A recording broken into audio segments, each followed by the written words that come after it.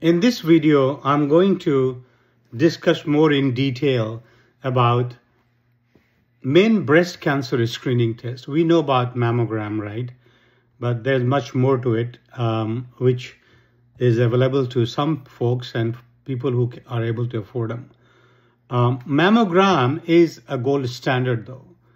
It is an X-ray of the breast, best for detecting calcifications and early tumors, especially in women aged 40 to 74. Pros: most evidence-based test. It reduces breast cancer mortality. Widely available, relatively inexpensive. Cons: less accurate in women with dense breast tissue. And it has a small radiation exposure. Verdict: best overall test. Baseline for all women more than age 40 or more than 40.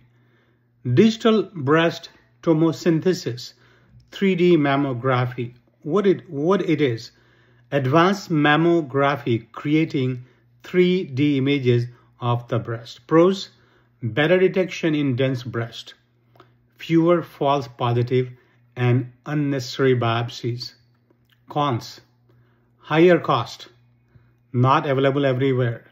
Verdict: better than a standard mammogram if accessible.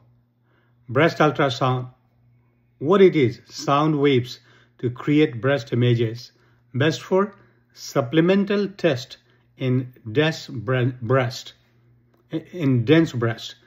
Evaluating a lump found on exam or mammogram for further examination. Pros: no radiation, useful for distinguishing cystic swelling and solid masses. Cons: cannot replace mammogram, operator dependent, more false positive. Verdict: good add-on, not a primary screening tool.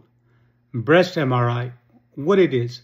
High resolution imaging with contrast dye. Best for high-risk women.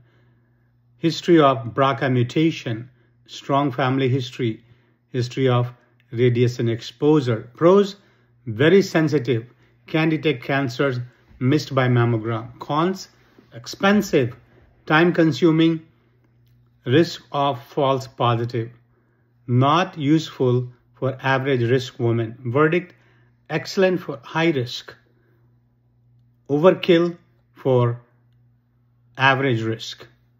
Molecular based imaging called PET scan.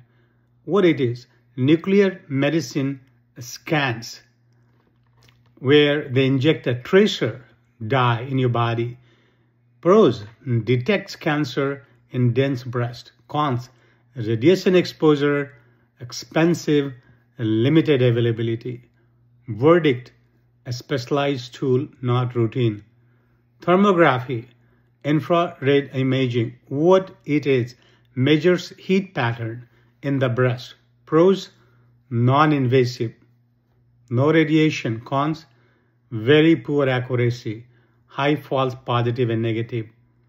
FDA warns it should not replace mammography. Verdict: worst option, not recommended. So in summary, best to worst and evidence-based. Mammogram, 2D, 3D, baseline test.